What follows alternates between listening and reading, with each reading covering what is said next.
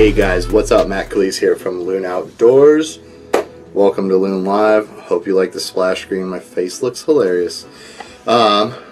Anyways, we're back. It's working. Things are amazing. Happy.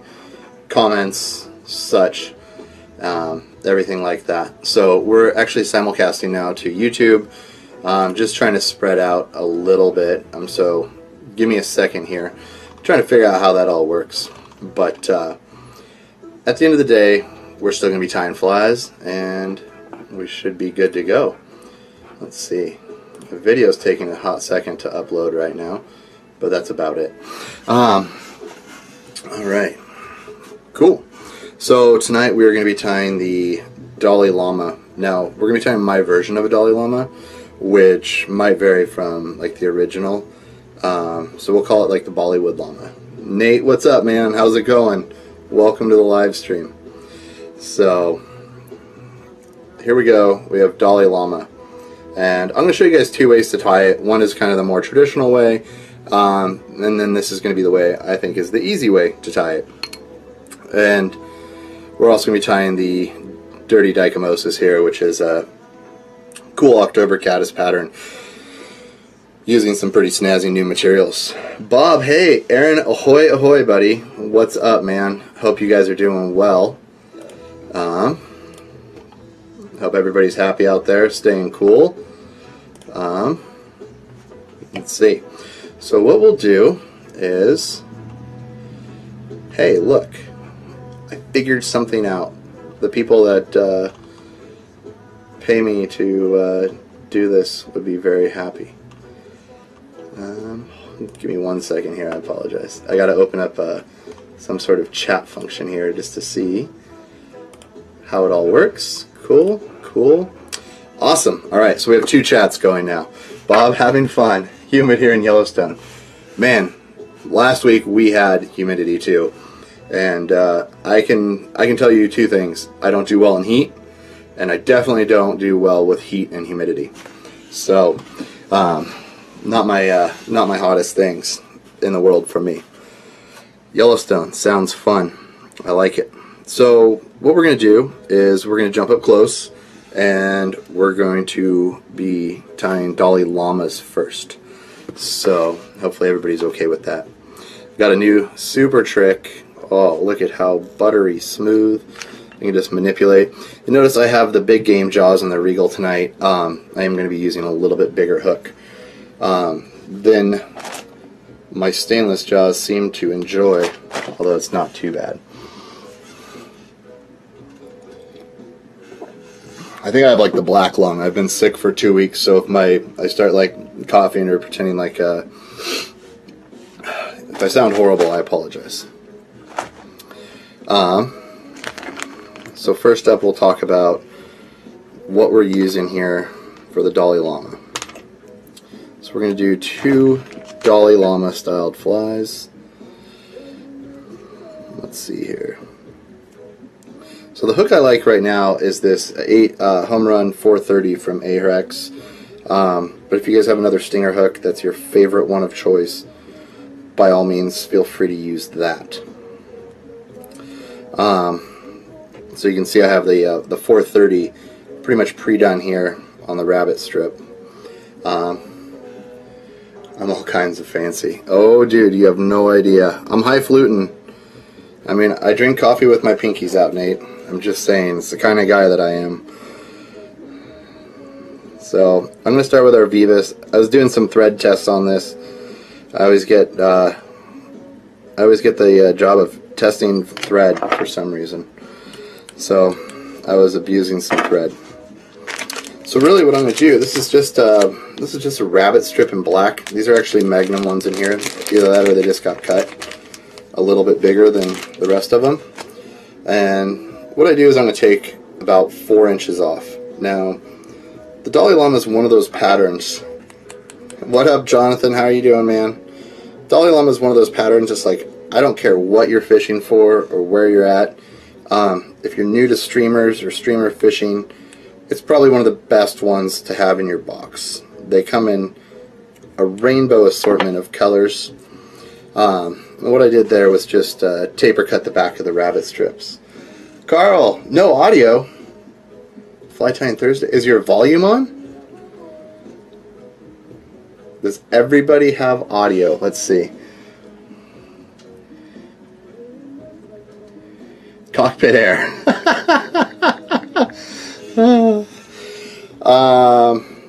We'll leave you alone on that one, Carl. We'll let you slide. I won't harass you. I've seen enough harassment today in the fly fishing world. So what I'm going to do is I'm just going to kind of part this where I want my tail to start out. And right now all I'm doing is I lick my fingers and we kind of, you know, take back that mohawk. And I'm using the Vivus 50D. It allows me to seriously wrench down on these and, you know, get it going out there. Let's see. Excuse me.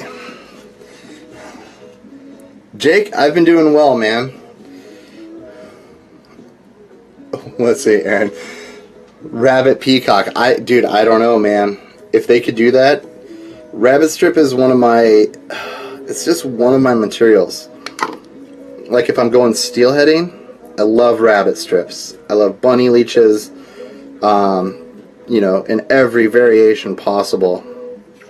So I just split it, you know, I just pulled it back again.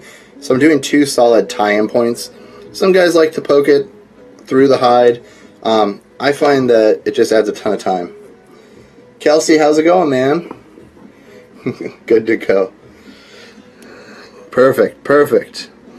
And I'm just going to come in here and whip finish. But if you looked at like any of my flies that have a ton of movement and like either for swing fishing or, you know, bank fishing streamer wise, there's going to be Dolly llamas. There's going to be lots of stuff with rabbit strip. Rabbit's just one of those materials that moves. It does hold quite a bit of water, which is some guys' complaints about it.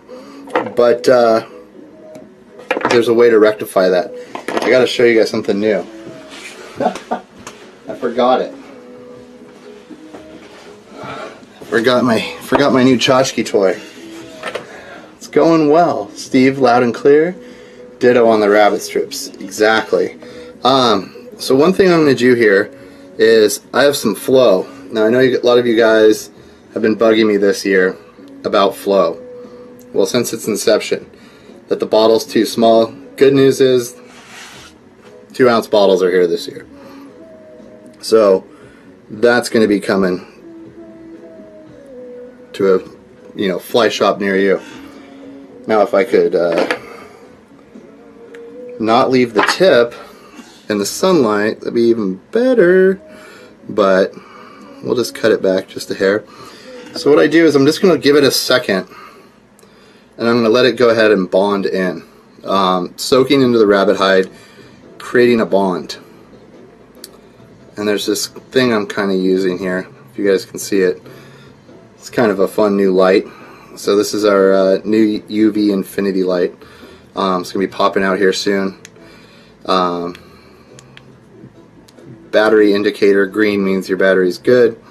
Red, your battery needs some recharging, because it's got a recharge feature on the side here. So that should be fun. So once you get that in there and the flow's kind of locked it all in place, you can kind of see that we're going to start taking shape. Oh goodness. If I don't knock stuff off, if you guys don't know, I work on like a 1-foot wide bench for this so I can have the cameras really close. So when I knock everything over, you guys can just laugh at me and heckle, because I knock everything off the back of my bench, but it's the only way I can get the camera to stay close enough so that it focuses really well. Alrighty.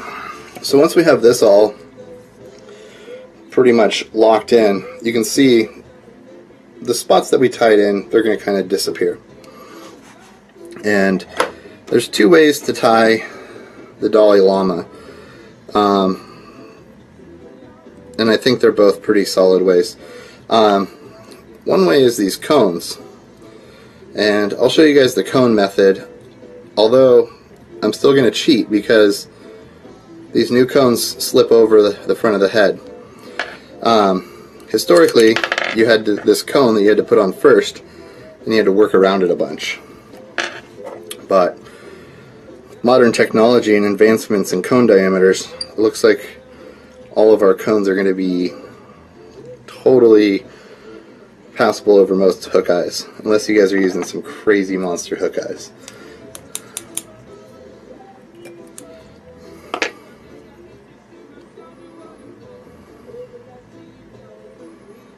So I'm going to give this about 2 inches of wiggle room back there.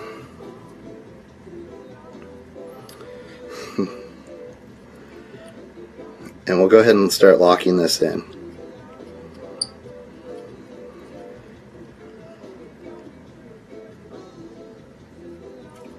So it's kind of funny. I mean, I used to always fish Dolly llamas, but I got into tying them with my friend John. He's a fly fishing rep guy, kind of like myself, and he was going to Russia a few years back, and apparently there was like a worldwide shortage of Dolly llamas. So I just started tying them for him, and he went to Russia and did really well on this Dolly llama variation that I tied using the flyman heads.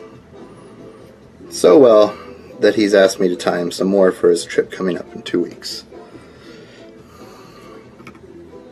So what we do is we're just going to peg that in. You can see we've kind of separated it, and I'll move our thread forward. I just like to do a few wraps right here, and this is going to really get all kind of hidden away. But the cool thing is this fly as it stands right now, if you threw the cone head on there, like and it was a hot bead cone head or something like that, it'd be a killer steelhead pattern. You know, just a little bit of flash, and that would work all day as a great steelhead leech. So this pattern can actually be morphed into just a stack of different stuff.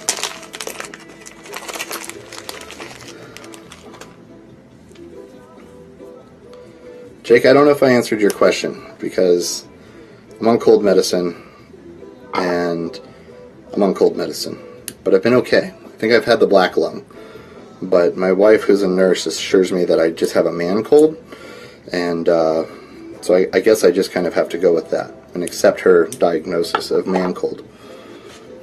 So,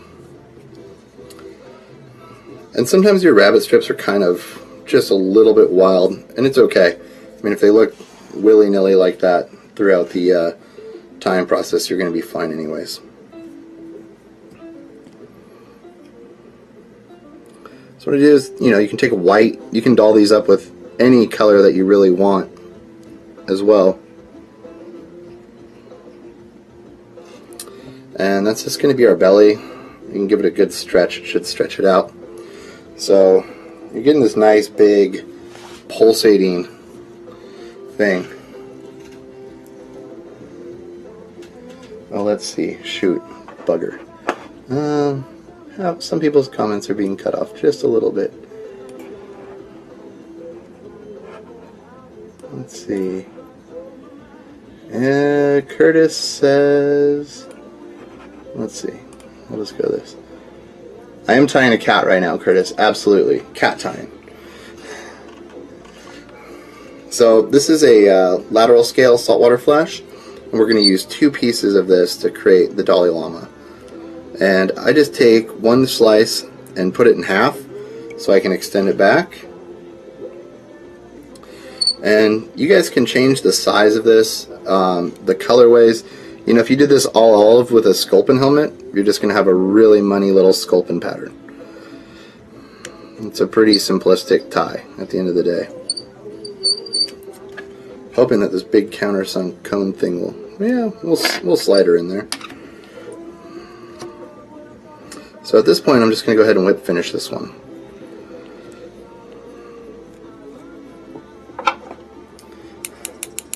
Lewis, hello, and welcome.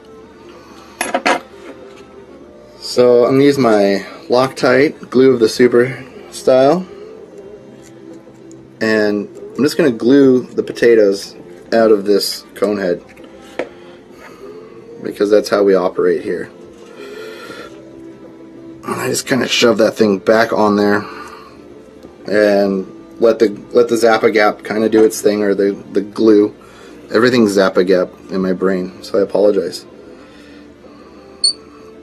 And what I like to do is I'll just create a little thread dam up front here for this style. And once I feel like I've got a good, decent thread dam, I can whip finish again. You can add eyes. I think fish like to attack blind fish, so I don't go with the eyes.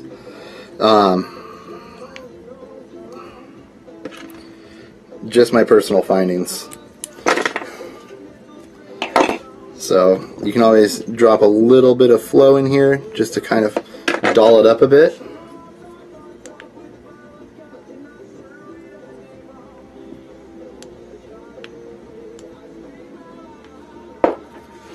And that pretty much, once we trim this back, is just going to be your ultra traditional Dolly Llama. And I just trim those on a kind of just a little bit of a bias. And you cut the sacrificial hook here. But at the end of the day, you're just going to have a pretty basic Dolly Llama pattern. What kind of a camera am I using? It's like a little Canon Handycam, high definition type chip, lots of chips and snazzy stuff. So now I'll show you guys the way I've been tying these Dolly Llamas, and using the fish skulls I think it's pretty quick and painless. So kind of a lot of the same steps. If the music is loud, it's supposed to be on volume 4, which has always been acceptable. But at this point, I feel like it's pretty loud. So once we get here, we'll go ahead and I kind of pre-did this guy. I was just going to rock that, and I'm using like a 65-pound braid. So it's pretty stout. I don't think it's going to pop out ever on a fish. But I guess you could break it somehow. Seen weirder things happen. So I just pass these through the eyes, and if you guys have like some saltwater hooks or anything like that, those work equally as well. I'm just using like these $79.99 steelhead irons because I bought way too many of them. Is my thread squeaking? Yes, my thread always squeaks.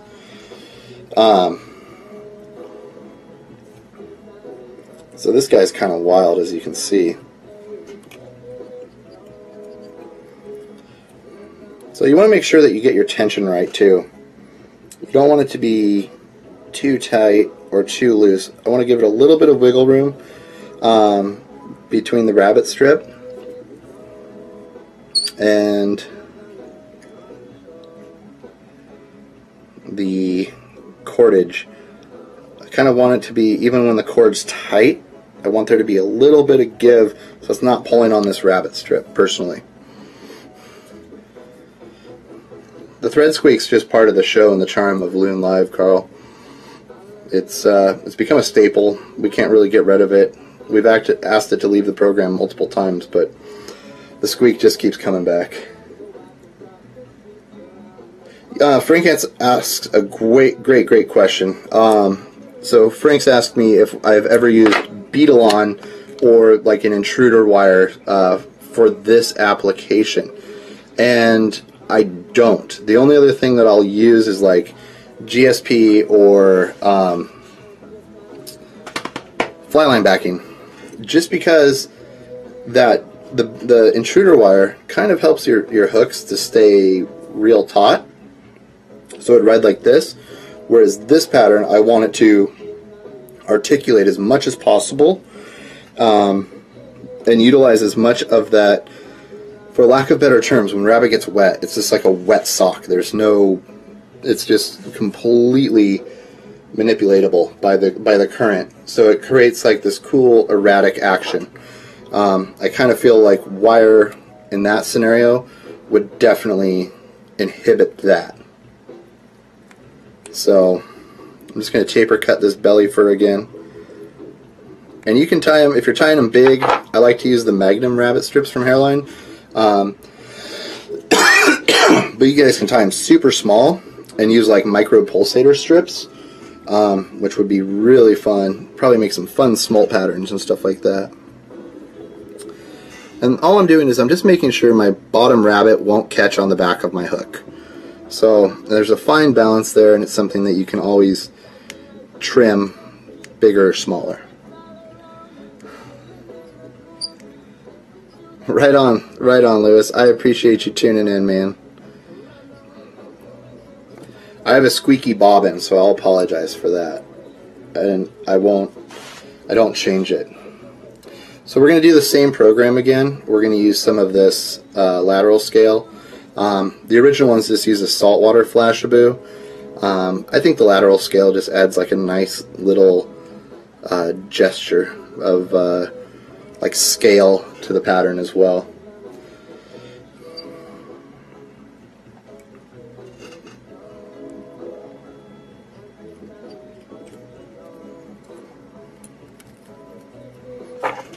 And I'll just trim those guys as well. Now, what I have here, and this is like an optional piece, these are some loco legs. I call them the curb feelers. So you don't have to add curb feelers, but it's pretty fun. So I'll take about 3, and these are like a psychedelic purple translucent color. Just match them up to your fly. And it's kind of a fun addition that you can do. It's not 100% necessary, but I think it just adds a cool, fun dimension into the pattern.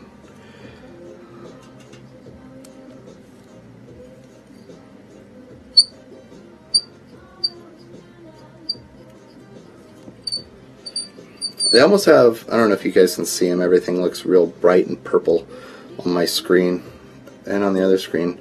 But they have this really cool, like, iridescent like shimmer to them, almost like a ghost paint job. So I kind of like that. I think it adds some cool realism into the pattern.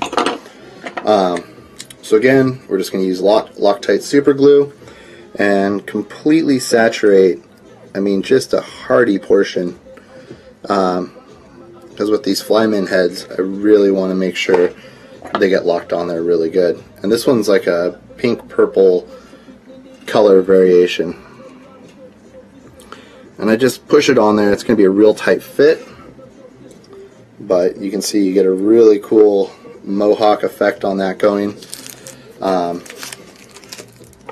And I'll just add some eyes for this one because I happen to have the eyes that fit this. I don't have eyes that fit those other cones. Well, I had eyes. Anybody else just lose eyes every time they open the bag of eyes?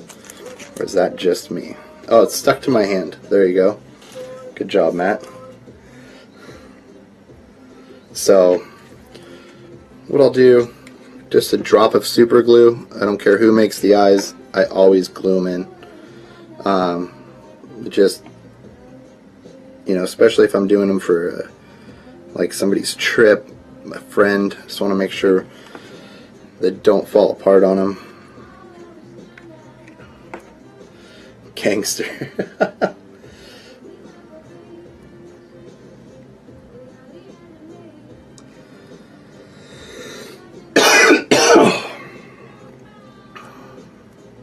Whoop.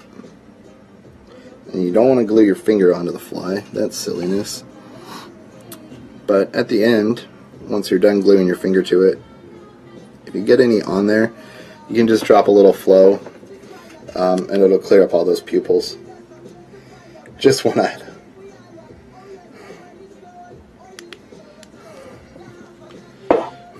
Alrighty. So yeah, that's kind of my my Holly or Bollywood Dolly Llama. A little playful spin on it. Yes, odd numbered eyes are very good. It's perfect that way. So you kind of get these crazy rubber leg scenarios hanging out all over the place. And this HR 430 is a tube hook for steelhead flies, but man, I can't get that thing to bend, and I've been trying. So yeah, pretty slick little pattern, guys. Kind of a lot of meat to throw around. Okay.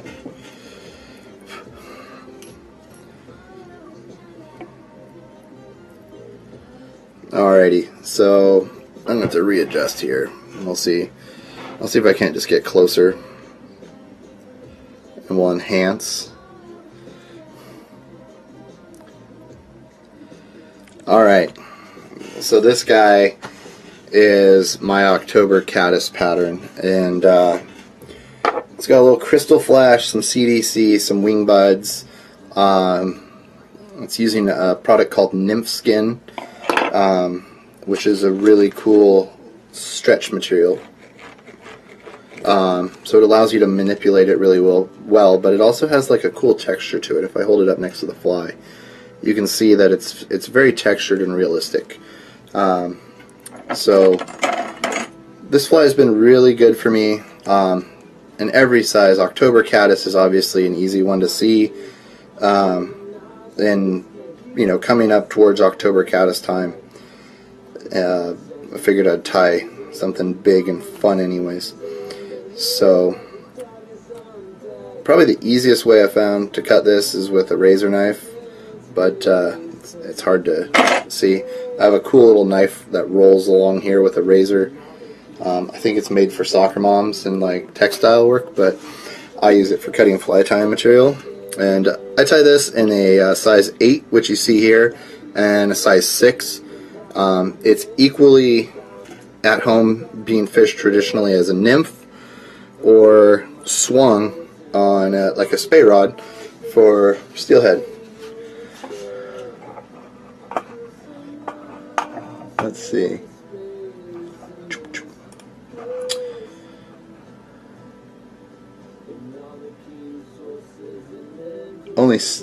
Oh yeah, Tom, don't worry, I cut the second hook off that Dolly Llama. It's just there. But good to know. Yeah, you can always crimp the barb after the fact. Okay. So, I don't add a ton of weight to this fly. It does have a tungsten bead on there, and it is a mottled brown tungsten bead.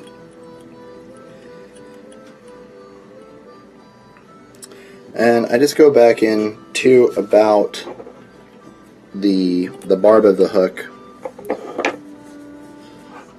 which seems to be enough. There we go. And the next thing we do, you guys will see I just cut a small swatch of this material. And this is that Kylie's Nymph Skin. And it's kind of a tannish color. I believe it's just straight tan.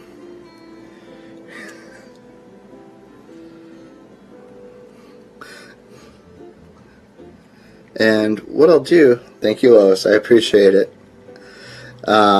is I put a little taper on it, and all I'll do is just apply some slight tension going backwards till we get to where the back of the fly is going to be, which, like I said, is right at the barb point. I feel that this material is translucent, so what I'm going to do is I'm going to bring in some ice dub and rusty brown. And I just get a hearty pinch of this ice dub rusty brown, and this is actually going to be an underbody material. So one thing I think with my nymph patterns is I like to have like a base color that I can build off of. I don't go with an orange, and I don't know why. I've just found that this rusty brown seems to really do well for me. Pardon me. And I just go ahead and just build a body. If it starts to loosen up, I'll put a couple more turns in it.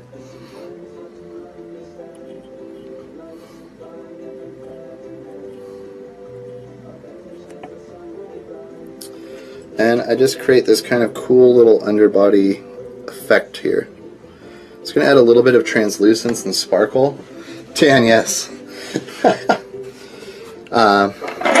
What I'll do This may seem counterintuitive for an underbody, but I'm going to pick it out just a little bit. And I just kind of want to catch some of that material and kind of let stuff just, whoop, don't let it go. It is stretchy. I don't mind some of that dubbing kind of coming through. I actually think it adds, like I'll try to almost push some out. And if you go lighter on your wraps, it'll be thicker, but you're just going to create this really cool body segmentation on there. And then once we get up front here, I'm going to go ahead and toss my thread around, and I really just start to wrench down, and I'll actually come back just a bit and really crank down on this pattern.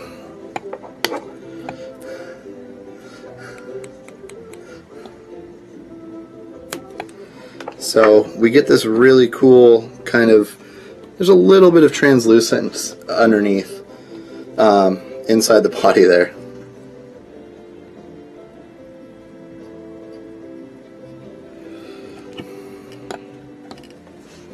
So next up, I'm just going to use just a slight bit more of our ice dub and rusty brown, and I'm just going to create like a small little collar with this that we're going to use just to prop our wing buds on.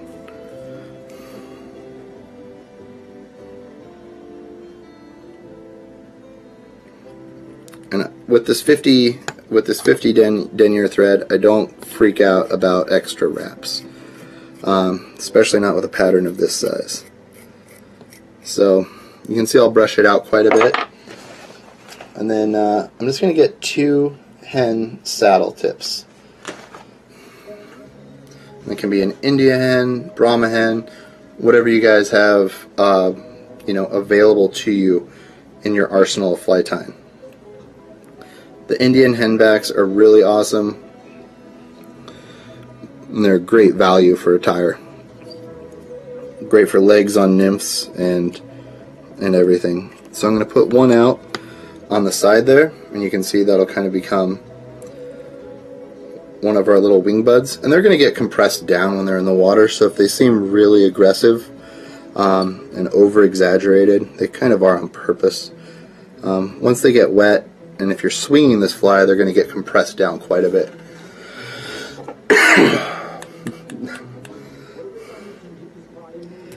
Thank you, Lewis. Appreciate it.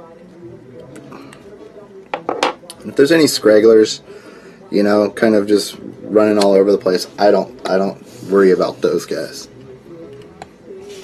So next up, we're going to use some CDC, and if you have some ones that aren't good for, dries, just some cheap, I call it like the beater CDC. It's just really not the prime stuff. It's never it's always what I use for my nymphs.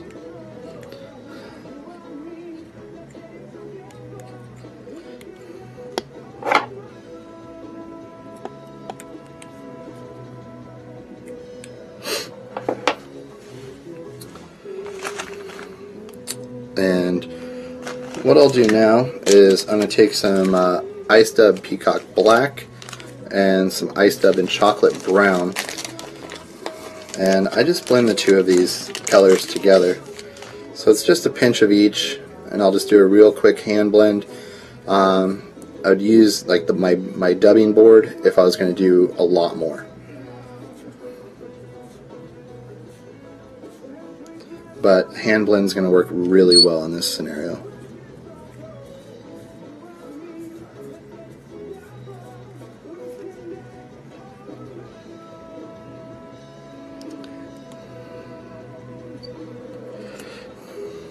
And I'm really just going to kind of palmer this CDC through, creating like a progressively moving forward collar.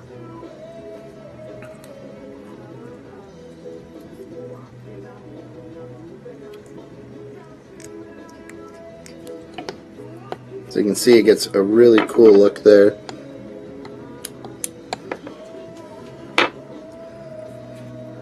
and it's a really kind of a big buggy pattern. It's a little bit less dense than my other one, but it all just depends on the CDC. So just adding some more sparkle down low. Oops, get that guy off of there. I'm going to use some crystal flash in a medium brown. And all I do is I cut a slit at the top of the bag here. See if I can show you guys. So I can pull out one fiber at a time. And that's pretty much all you're going to need. And I just turn this into about 8 legs. And I'm going to place these guys right in the front, in the middle here. And I just do a little sparkle leg section. Just adds a little flash underneath, aids in the overall look of the fly.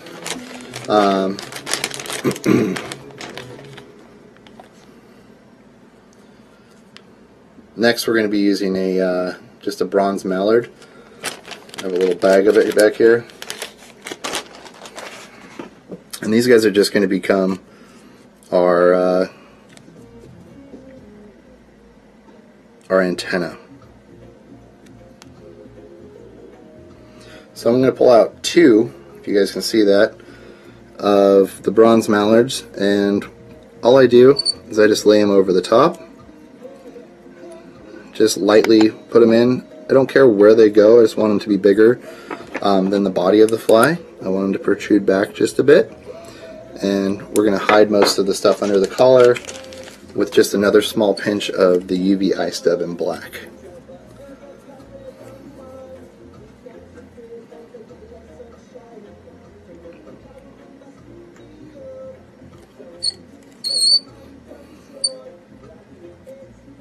And the bobbin squeaks again. So we'll whip finish back up inside the bead. So we get nice strong bond there. What I like to do is I'll just go ahead and throw some flow on the top here and kind of press everything backwards. So you kind of are pushing the top of the back of the fly back. So everything's flowing backwards in that category. But all in all, you can see up here is where I've got all the flow piled in. A little bit of flash, uneven legs. It's just there. So as you go through, you can see that little bit of glistening.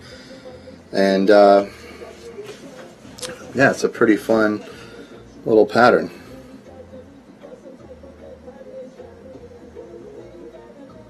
Kind of pop out and zoom out on it there just a bit.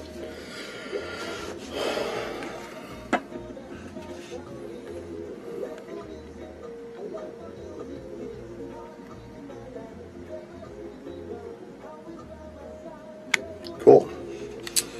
Alrighty. Well, there we go. Those are the 2 patterns I have for you guys tonight. Trying to see if I have any fishing line here, which does not look like I do. Bad. Thanks, Curtis. I appreciate it. Yeah, all in all, you know, the next few months here, it's gonna be really fun. Lots of October caddis and steelhead fishing and stuff like that. Kind of looking forward to getting rid of the dog days of summer, if you will. I've had enough 100-degree days. So, well, right on, guys. It's a little bit shorter this evening than usual, but it's the way it kind of goes. Dolly llamas are not an incredibly tough thing to tie, but be sure to tie some and put them in your arsenal and do some of the October caddis as well. Thanks, Frank.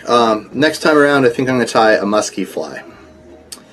I've got a lot of requests for musky flies, and then we'll probably do maybe like a more traditional steelhead fly as well. But thanks, Lewis, Aaron.